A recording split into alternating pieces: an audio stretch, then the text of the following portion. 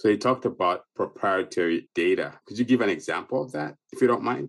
Sure. Well, I have a very robust data set of land sales for New York City. And in a land sale, it's public information what the price was, and somebody could figure out what the buildable footage was. And you divide the price by the buildable footage, you get the price per buildable foot. And that's how you determine what that value was when comparing it to another site. But some sites have bonuses that are available to them. Sometimes the seller has acquired those bonus rights. Well, did the seller acquire them? Did they not acquire them? Do you know what the buildable footage is? Did they have to pay for any easements? Were there additional environmental issues that may cost the developer more? Did they have to pay money to buy tenants out of the site? All of these things can change the price per buildable square foot dramatically. And if you have called the buyer, called the seller, or you were the broker on the deal, or you called both the buyer and the seller, and you have the inside information, your data set is going to have a lot more integrity than someone who's just relying on information from a third party. And that's why it's so important.